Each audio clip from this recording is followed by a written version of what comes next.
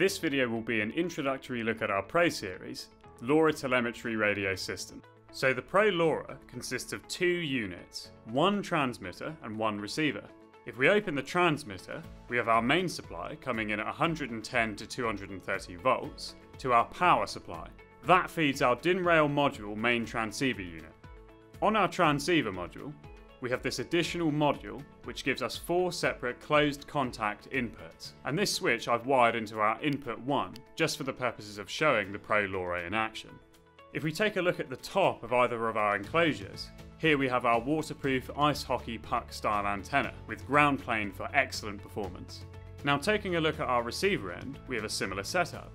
The main supply to our power supply, our main DIN rail module transceiver, and connected by a ribbon cable, we have our output DIN rail module. This gives us 4 relay outputs and changeover contacts, common, normally open, and normally closed.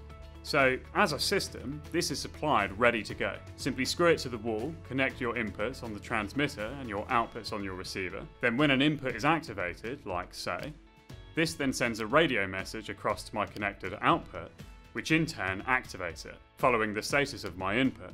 And finally, in the top left of each DIN rail module, you can see the strength of the connection between my transmitter and my receiver.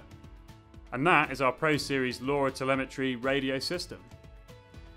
To watch more videos of our Pro Industrial series, click on the video playlist below, or alternatively, subscribe to the RF Solutions YouTube channel.